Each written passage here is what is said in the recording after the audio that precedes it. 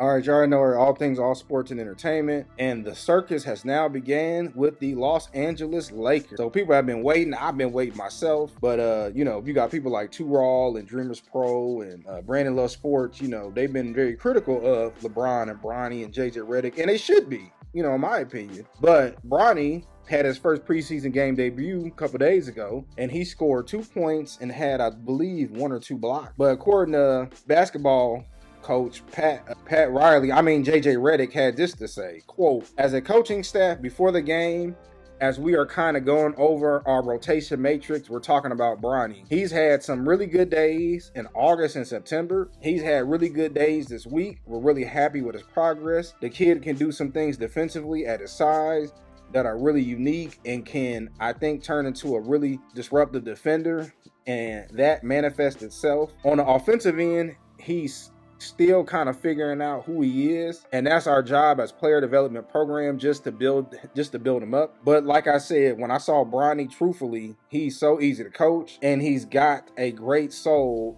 and just a great energy about him. I like being around him and rooting for him. He's a good player, and that we are happy to have him in our program. So let me look, man, before I get started, I like Bronny, man. I like LeBron. I have no problem with nepotism. You know, I got a son, not too much younger than Bronny, so I totally get it. But let's just call a spade a spade. Bronny's not ready for the NBA. He scored what, a handful of points in the summer league. It is, you know, but come on now, we in the big leagues now, and y'all want us to be patient? No, the young man's making millions of dollars now a year, so we're gonna hold him to the same standard. So, nah, man, I'm sorry. It was trash. He had a trash performance the first game. You know, he shouldn't even be in the NBA right now. Bronny should not be in the NBA. Bronny should be in his second year at USC getting his feet wet. Bronny might honestly be the only player that I know that completely struggled in college, got to the NBA struggling, and that you still got the media still making excuses for this young man. I get it. He had a heart scare.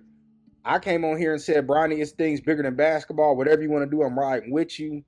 But when he got cleared to play at USC, he just looked like a fish out of water. And he's still looking like that. How did Two Raw say it? He looked like a deer in front of a Mack truck. Bronny looks confused out there. I don't know if it's the game, but I mean, he already out there at 6'1", so he's undersized.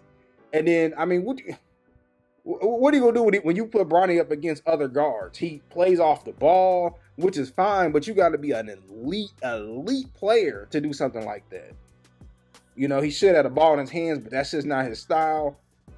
I don't know. You know, it's just, I really feel bad for people like Michi from the Midwest. Shout out to him.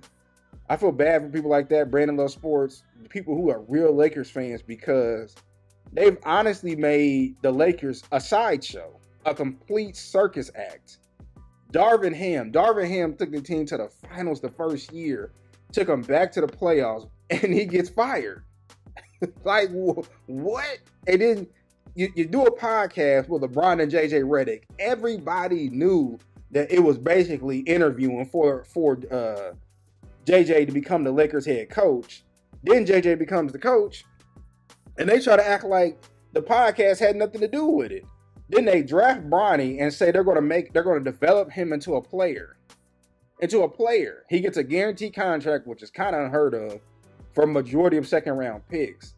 And ESPN, if you go back and watch the draft, ESPN was already talking about Bronny getting drafted a couple of picks before he was selected. So everybody knew the Lakers were going to pick him. Then they said Bronny earned the right to be on the Lakers. It ain't like Bronny was an All-American his freshman year. Then, you know, I don't know, maybe he broke his foot. He had that power. Because, I mean, you could make the argument. Remember Eli Manning, when he was drafted #1 overall by the San Diego Chargers, he said, I'm not doing it. And he wanted to play in a big market. And then they did a swap. They swapped out Eli Manning for Phillip Rivers, 2 future Hall of Famers, more than likely. They swapped each other out, and Phillip Rivers went to San Diego at the time, and Eli went to the New York Giants. But at least with that, at least Eli was already in the Heisman contention. At least he was already going to be the #1 overall pick, even though he came from a family pedigree. At least he had that. Bronny was completely struggling at USC, you know. And I listen, I'm a LeBron fan. And a lot of y'all think I don't like LeBron. I've watched LeBron's whole career, And I've watched the majority of Bronny's career since he's been in what, about 8th grade, rooting for him. I want to see it, but the kid's not ready. Same thing with Bryce. I be seeing y'all say, "Oh, Bryce got so much upside," and Bryce to me looks like, I don't know if his body hasn't caught up yet with his height, but even Bryce looks like he's just he'll be a Division I player, but that's it, and that's okay. Everybody isn't meant to be an NBA player, and I don't like the fact that, if Bronny go out there and score 2 points and a block, people say, "Oh man, look at him, man." No, we gotta hold him to the same standard. I don't want to hear this. He a kid talk. He make millions of dollars a year to play basketball. It's over now. It ain't no more excuses, man. I'm sorry. And this is coming from a LeBron fan. I'm sorry. I don't want to hear it. Now, Bronny go out there and start scoring 10, 15 points coming off the bench. It is what it is. But we have a right now to completely critique this young man. So, hey, you score 2 points and a couple of blocks, whatever, man. Hey. But don't sit here and tell me that he's earned the right to be a Laker. Think about him. Magic, Kareem, Kobe, Shaq, Bronny. Bronny as a Laker, and he earned the right to be there. So I just want to get my quick thoughts about it, man. Hey, let the games begin with the Lakers. And another thing, one more thing before I get off. I really hope that they're going to keep JJ Redick to the same standards that they kept Darvin Ham. I don't want to hear, y'all need to be patient with JJ Redick. No, he's supposed to be this genius basketball savant who became a Lakers head coach without even coaching. But yet Sam Cassell can't get a job. But JJ Redick goes from retirement to doing the NBA Finals, to being this high basketball IQ man, to having this podcast with LeBron, to being on the Lakers as a head coach with no coaching experience. But Sam Cassell can't get a job. So yeah, let me know what y'all think.